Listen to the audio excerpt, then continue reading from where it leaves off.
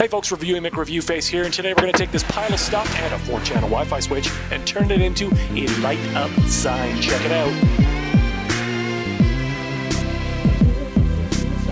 Alright, so here's the big pile of stuff. I was going to go through this step by step, naming all the items, but I mean, you can see what's here, right? We got some electrical cord, we got glue, we got 3M tabs, we've got more 3M tabs, we've got all kinds of different supplies we're going to use basically to take this Sonoff 4-channel Wi-Fi switch and turn it into something useful. Now, these switches are great for turning a dumb item into your home into a smart item, and I'm going to demonstrate exactly how that works today by taking all this stuff and making a light up sign that I can command using my Google Home and Wi-Fi.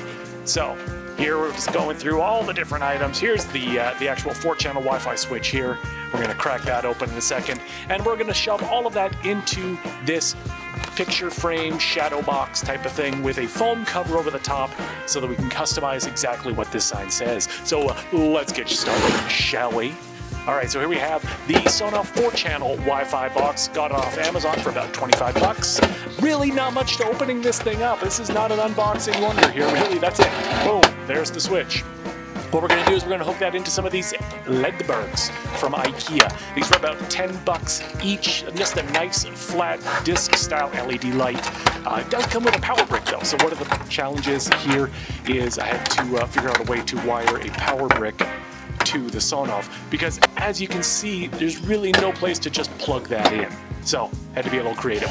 So that involved getting some of this extension cord here. This is just a cheap $2 extension cord from the dollar store. And what we're going to do is just chop it up and use it as needed. So grab our plier cutters here and just going to snip the head off of that because don't need that. See you later. Out of here you go.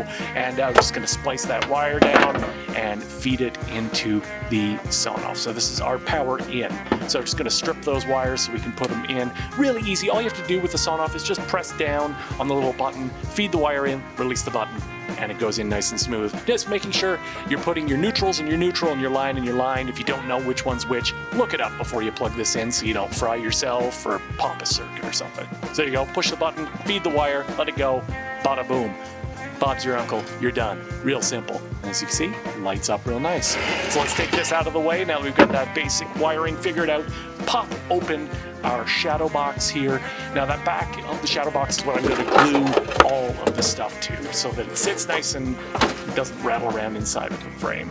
Alright, so what we're doing here, just wrapping the wire around the prongs, because I didn't want to take apart these little boxes. I figured those power bricks, taking them apart, bad idea. Here, just chopping up the wires for the lights, getting rid of the switch part in the middle, don't need that.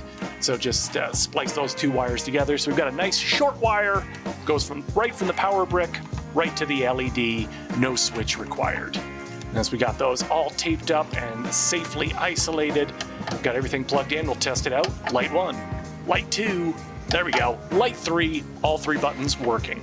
So next, take out the handy dandy hot glue gun and we're just going to glue everything down to that backboard. So just lay down a bead of glue, pop the Sonoff board onto the back there, and then just laying out where each of those power bricks go, glue those in as well. And then once that's done, I'm just going to tape up all the excess wire and take some of those 3M tabs, because I didn't really feel like gluing the back of the light, didn't know how well that would work. So 3M tabs on the back and just stick those where they need to go in the 3 different positions on the back of the board. One of them right over top of the power bricks, but that's okay because 3M makes it so it can stick anywhere. There we go. There's our 3 lights laid out.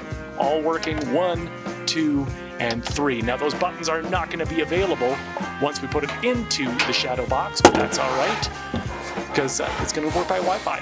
Now getting the wire through, this has a handy little slide out panel, so we can just kind of notch that out so that we can feed the wire through from the inside to the outside and we'll have a nice clean frame look without wires jetting out of the back in a weird looking way. So that's all set, nice and easy. We've got everything ready here, so all you need to do is set up some dividers between the lights so the light doesn't leak through into the other sections. So we'll just lay down a bead of hot glue here and then put those pieces of foam into place. And using the foam because it's got a bit of flexibility, so it should have a nice seal against the wood and the glass and make sure that none of that light leaks through. Got it? Good. All right, and then next, just installing the app. There's a link that comes with the Sonoff, so you'll know which app to install. Get that all set up. One of the things to take note of when you're installing the app and setting everything up, make sure your Wi-Fi is set to 2.4 gigahertz. If it's set to 5 gigahertz, you won't be able to set things up. So it's all set up, on, off, over Wi-Fi. It's working great. Now we're just gonna feed the plug in through that little notch we made in the frame, flip it all over, place it into the box, secure it all in place with those little twisty things that I don't know if they actually are going to stay or not. Time will tell. Slide that bottle panel into place and flip it over, and all of the electronic parts of the sign are completed. So next what we're going to do is place some gray foam over the top here and cut that out into the shape of each of the sign bits that we want to illuminate. So first one we're going to do is Uber, because we have a lot of times where the Uber will come to our house but doesn't know which one to stop at, so this will light up in the window, let them know which place to stop, and a little bit of tissue paper underneath there helps to diffuse that light. So once we've got Uber cut out, then next is the Skip the Dishes sign and the Drizzly sign, and once those are all cut out, boom, test it out, and Skip sign works and turns off. Just that simple. Drizzly turns on and off just as quick, and Uber, of course, has that nice white glow. So that way any of these deliveries coming to my house, they're gonna know which house to stop at. So next step, of course, is to install that up in the window. Got some 3M tabs. Just gonna put those onto the frame and then onto the window. So nice and easy to take this down should I need to switch out the frames or clean the windows or anything like that. So definitely not permanent. And light it up from the outside, and nice and visible, especially at night. This really pops at night. During the day it's visible, but at night it really glows and you can see it all the way down the street. So when that Uber comes, hey, Bowie, the Uber's here. The Uber will know where to come to. In fact, here is a Skip driver coming up to test it out.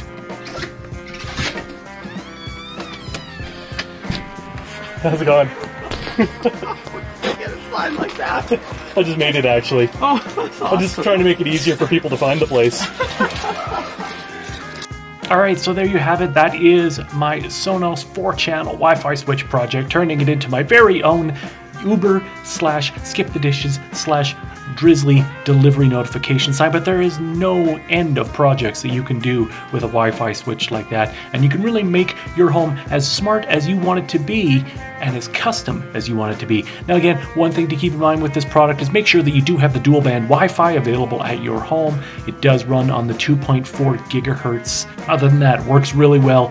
Very responsive to the Google Home infrastructure that I have in place in my house, so I'm really happy with it. And I may pick up a few more of these in the future to do some other projects around the house and just make it a very smart home in my own personal way. But hey, I'm not trying to sell you anything. I'm just making deliveries to my house easier. I'm Reviewy McReviewface, and I'll see you next review.